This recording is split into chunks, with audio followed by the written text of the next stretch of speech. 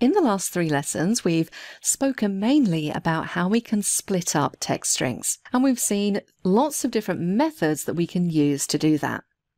But what about if we want to do the opposite? Well, we saw how we can use flash fill to combine values together, but we can also use a text function called concat. And you would use concat whenever you want to join values in different cells together and make them one string. Now, before we get on to using the concat function, let me show you another way that you can join text strings together. Because we can simply use the ampersand symbol to join cells together. So for example, if I want to join together the first name and the last name, what I could do over here is type in equals, select the first cell, and then I could use the ampersand sign.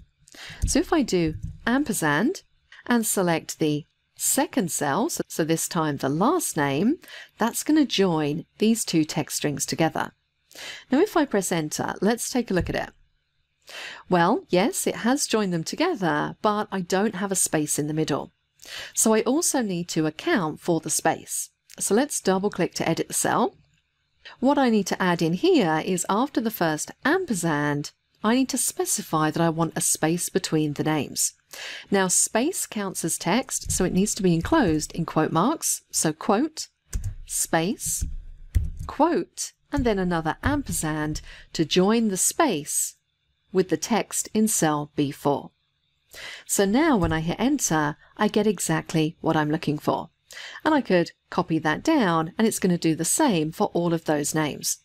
So you can use just an ampersand symbol if you want to join text strings together, but you need to make sure that you do account for things like spaces, dashes, commas, things like that.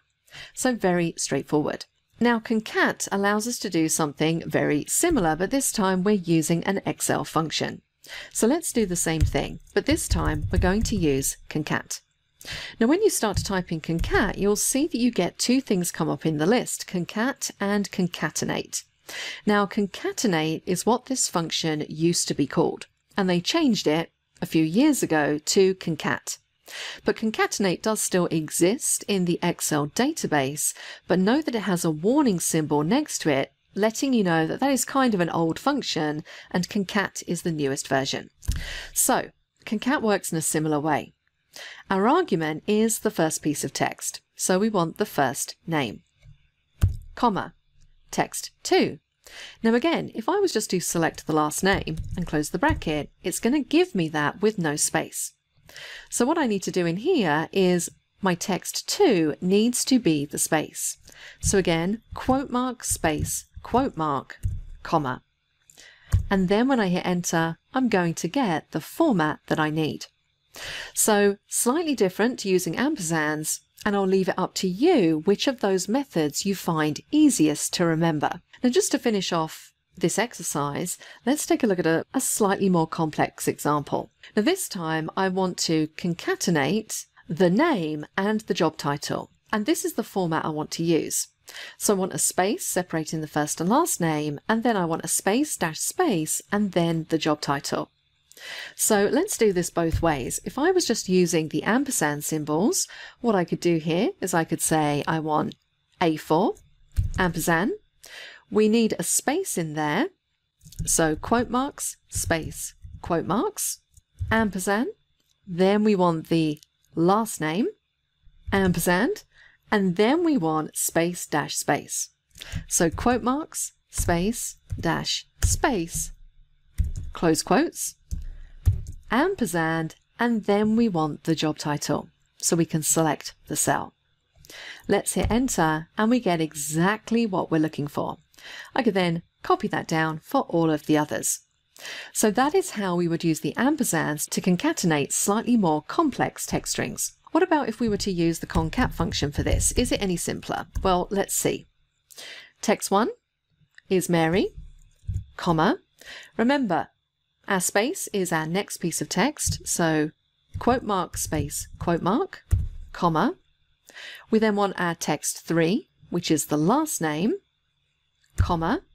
Then we want space dash space, so quote mark, space dash space, close quote mark, comma, and then finally we want the job title.